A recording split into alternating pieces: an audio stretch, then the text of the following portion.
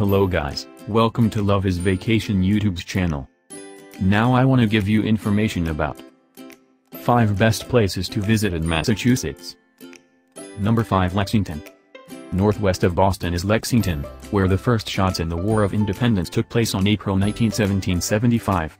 A Minutemen statue by sculptor Henry Hudson Kitson and a monument mark Battle Green where colonial militia members, called the Minutemen for their ability to get ready for battle in a minute's notice, clashed with British troops. Number 4, Concord. Although Concord was of major importance in the struggle for independence, it was here that the shot heard round the world was fired at Northbridge on April 19, 1775. It is as well known for the Transcendentalists.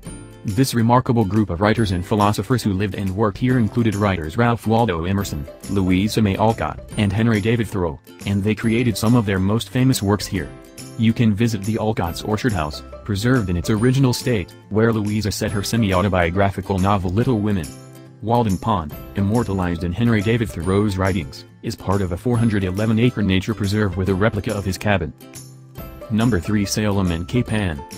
North of Boston, and less visited than Cape Cod, Cape Ann is known for the picturesque fishing harbor at Rockport, and the working port of Gloucester. But in the know travelers come here for its beautiful and uncrowded beaches, its thriving art colonies, and the idyllic little towns of antique-filled historic homes.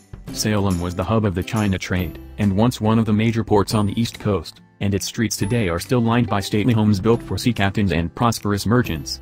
It has literary connections as the birthplace and home of Nathaniel Hawthorne, and the added historic appeal of the infamous Salem witch trials, a grim history that Salem has turned into several tourist attractions. Number 2, Cape Cod, Nantucket, and Martha's Vineyard.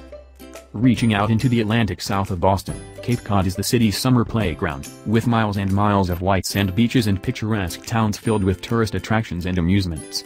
For active travelers, the Cape offers sailing, fishing, kayaking, swimming, and miles of cycling and walking trails.